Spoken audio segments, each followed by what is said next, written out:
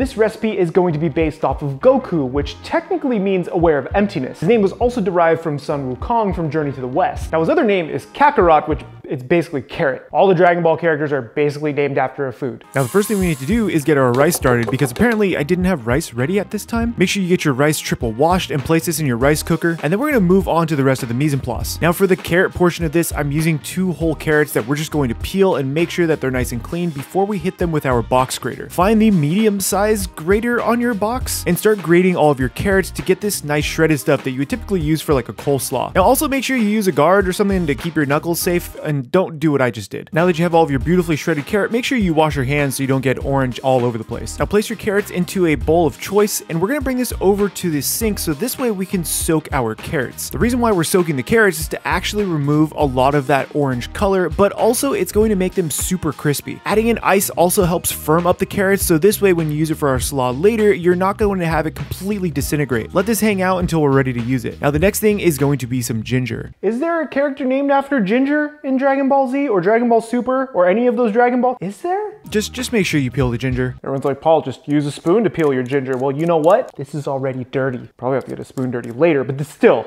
Now for the ginger, I'm going to slice this super thin on my mandolin, and make sure, again, you use a guard here, maybe. Super thin. Look at, see that? How thin that is? That's how thin we want them. Super thin. Now make sure you get all that ginger sliced super thin to where they almost look like potato chips. Stack these up really nicely and then grab your knife and start slicing these into a really thin julienne. This is going to give you these really beautiful needle points that you're looking for. They're also just about the same size as the shredded carrot, so keep that in mind when you're actually cutting all of your ginger. Oh, pro tip, you're probably not going to need all of this. It's just like a little pile of joy, a little pile of delicious epicness. So many adjectives. Adjectives aside, grab a few small cucumbers and slice these super thin with a knife or, you know, just a mandolin. It's gonna take way too long. Just get a mandolin. Look. Is it slicing? It's not slicing, is it? Now after making a few fine adjustments, your mandolin should be ready to go. Look at it. Look at this. Yeah, maybe one more. Get it for the people in the back. You guys wanna see the most extra thing that I own? Look at this, what is this? A salt block with its own microplane? Come on. How do you even use this? Just broke my salt block.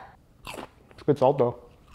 I don't know why I bought this. After many regrets about buying a salt block that you're probably never going to use, take all those cucumbers and place them into a bowl, and this is going to be one of our garnishes. Now the tomatoes we're not going to cut right up until we're ready to plate this, because if you cut them super thin right now, they're just going to bleed all over the place and it's going to turn into mush, so just leave these whole. And now for the parsley. We're gonna remove every leaf from every stem. Yes, we are removing every leaf from every stem. This is actually going to allow us to make beautiful parsley flakes later. I'm not doing the whole bunch. That's silly. Now after doing about half a bunch of parsley, we have our beautiful pile ready to go. Now, we have all of the leaves off of those stems. The reason why I'm doing this is because I want a very dry parsley that we're gonna use as a garnish. Now start rolling up all of your parsley with one hand and use your knife in the other to start chopping it up. You wanna make sure that you're basically giving it a chiffonade at first and then start doing a nice rough chop with your parsley. Continue doing this for just about 2 to 3 minutes until you get really nice bits of parsley. Once you have your parsley all nicely chopped up, place this onto a dry paper towel and then roll it together. Make sure that you do press this gently into the paper towel so this way you remove any excess moisture from the parsley. This is going to keep it nice and dry so this way we can sprinkle it on beautifully later. Let this hang out until we're ready to use it. Next up is some lemon zest. And can you stop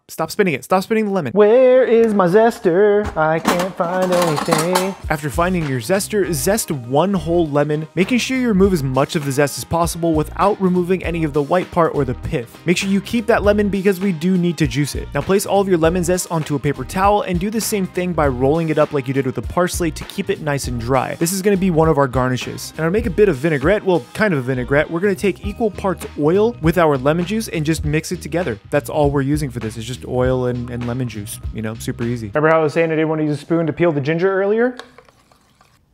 Castingo. Now we just have the carrots. Yep. Now you should just do this over the sink and strain the carrots, but because I want to show you guys, the sink's over there, I'm just going to use another bowl. We used to use this method a lot for buffets and making slaws and stuff like that because it actually preserves the slaw longer, even if you're gonna dress it. And you see all that orange carroty water at the bottom? That doesn't end up saturating whatever you put this into. So it's actually a really nice method for trying to not make everything orange in a way.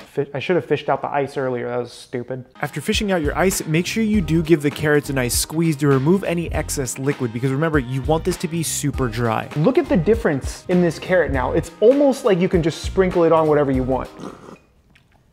After tasting carrot water, which is not very delicious, grab a bowl, place a paper towel into the bowl, and then gently sprinkle all of that carrot. You don't have to sprinkle the carrot. Just place all of the carrot onto the paper towel, and this is going to help further dry it, so that way when we dress it, it stays nice and dry. Now, if anything, this isn't real sushi. This is probably closer to some kind of an onigiri, but in sushi form. Sorry if I offend any purists out there. This is just what's happening. And now we have to go for la technique, but first... Oh, that's hot. Oh, that's hot. Now take about 200 grams worth of rice and place this onto a half-sheet bamboo roller. Then remove the roller and place it back on top, making sure that you're using that plastic covering to help form this piece of rice. Now after you form your beautiful piece of rice that now looks like a rice-covered Mars bar, you're going to make a second one of those because, yes. You'll see where I'm going with this in a second. It's all gonna make sense in like 7 to 8 minutes. Not your time, my time. Now to finish off this rice, we're gonna take just a small amount of sesame oil and heat this over a medium-high heat. Once that sesame oil runs freely, place your 2 Mars bars looking rice logs into that and let them get nice and crispy. After about 4 or 5 minutes, drizzle a bit more sesame oil on top and then give them a flip to get them nice and crispy on the other side as well. Just with this on, it has increased the sweat amount to like Kaioken times 10. After 3 to 4 episodes of powering up, we can finally turn off the heat on those rice logs. I like crispy rice. I think it's delicious and very underutilized. So let this hang out in the pan.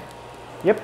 Now while that's cooling down, we're gonna make a little bit of our Kakarot slaw. I'm just gonna use whatever was in this bowl. I think this was the rice. Just rinse this out real quick. Now after you've cleaned out your bowl, sprinkle a generous portion of your shredded carrot directly into that. Hit this with some of your needlepoint ginger, hit it with a pinch of salt, and then take a couple of spoons of your vinaigrette and place this directly onto your slaw. Give this a quick mix, making sure that it gets nice and coated. Make sure you give it a taste for seasoning. That shouldn't be allowed. Now the last thing is a heavy pinch of your lemon zest right into your slaw and make sure that's fully combined as well. I wish you guys could smell this. Come on. Now, we do have to slice a couple of those tomatoes because we still need them to garnish everything with, because this is gonna go on the bottom, or I guess on the top of the rice, but on the bottom of everything else, it'll make sense. Now you're gonna need an incredibly sharp knife to get these really, really thin slices of tomato. Like you want these paper thin, just about as thin as we cut the cucumbers earlier. So yes, I went through the painstaking process of slicing cherry tomatoes to get these really, really thin slices, so this way we can stack them into a beautiful presentation later. Alternatively, honestly, just chop up some tomato and it's gonna be fine. Now grab one of your rice-covered Mars bars, placing the crispiest side down. Now we're going to alternate cucumber with tomato, or tomato with cucumber, whichever you decide to go first. Just make sure they're alternated to this beautiful finished product. Now do the same thing with the other side and then cut this in half because we need to get 4 pieces out of each and realize we've made a fatal mistake. Probably should have got my knife wet. That was stupid. Now after getting your knife wet, cut each half in half, giving you 4 total pieces. And also realize you probably could have garnished this after cutting the rice, which would have made it a bit nicer in the end. Either way, just get your pieces cut and ready to go. Now I'm being super extra with my carrot slaw by using these plate up tongs, but feel free just to grab a heavy pinch of it and place it on top of your rice, or just grab a bowl of rice and sear it off, make some crispy rice, and then throw everything on top and enjoy it. But if you're doing it this way, finish it off with some sesame seed, followed by some of your really beautifully diced parsley. Place this onto your plate of choice, which obviously this is the only plate I ever use. Hit this with a bit more of your lemon vinaigrette, then a bit of flaky salt just to make sure it's nicely seasoned, and there it is, Goku, but he's food. There it is, guys. My interpretation of Goku / Kakarot. This one was a fun one to put together, especially with it being so incredibly hot outside, and it just looks super refreshing. I mean, I know it's not traditional sushi by any means, in any stretch of the imagination, but it smells and looks good. I can't wait to go in on this, so cheers.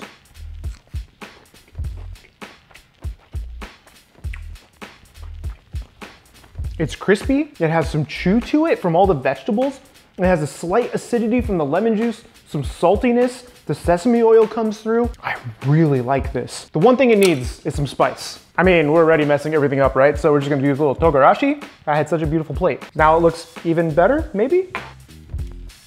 There, that's what I needed. I love this idea. And also let me know who you guys want me to try to interpret next. I think we can do a fun series with this and I would love your input down in the comments below. If you want the recipe, check out chefpk.com. My name is Chef PK, get subscribed, and remember, keep playing with your food. I'm gonna do this one.